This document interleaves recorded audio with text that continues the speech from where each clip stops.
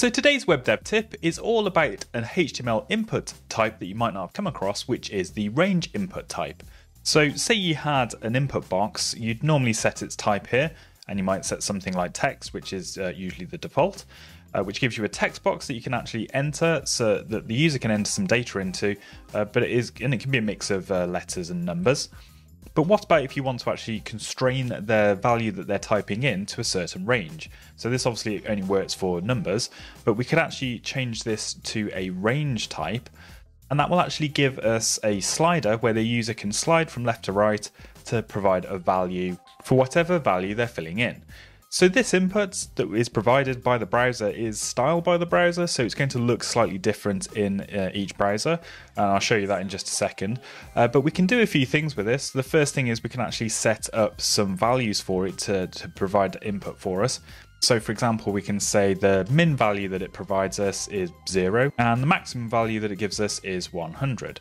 So if we save that, now whenever we're sliding from left to right, or when the user's doing that, they're providing us with a value within that range.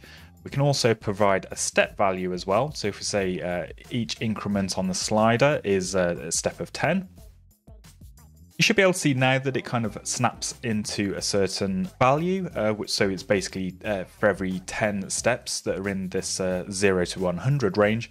And so we can get the value a bit more specific if we want to snap that to a specific step range.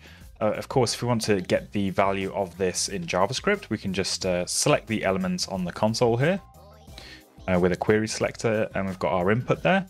Then we just get its value. You can see it's 30.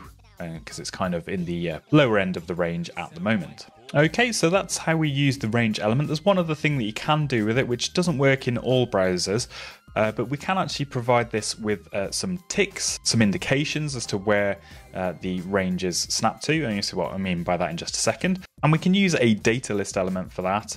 So if we provide a data list HTML element here and just call it ticks, for example. And we'll have 10 actual points on the range element that we can stop at the moment. Let's provide 10 options. I think that's 10 there. So the first one will be 0, then 10, 20, 30, 40, 50, 60, and 70. Oh, I missed one there, so oops, 80, and 90, and then the final one is 100. So if we want to associate this data list with the input, we do a similar thing that we did in a previous tutorial when we looked at the autocomplete for a text input box. We've just provided the list as ticks there. You can see we get a little marker here in Chrome just to show us which step we're on and where the other steps are available.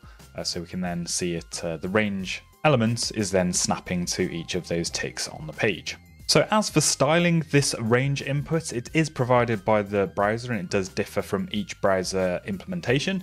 So you can't really style it that much. You can reuse the functionality, but you need to actually kind of provide your own elements on top of it and hide everything else that's in there. So it kind of defeats the object a little bit.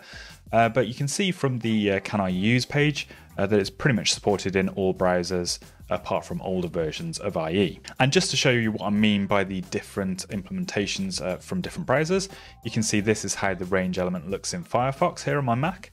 And you can see it looks very different, and that data list element as well to display the ticks isn't actually working as well. It's not supported in Firefox. There you go. Next time you need to ask the user for a value and it's in a specific range, then you can consider using the range element, but just be aware that it might look different for different users in different browsers. So that's it for the range element. Stay tuned for more web dev tips.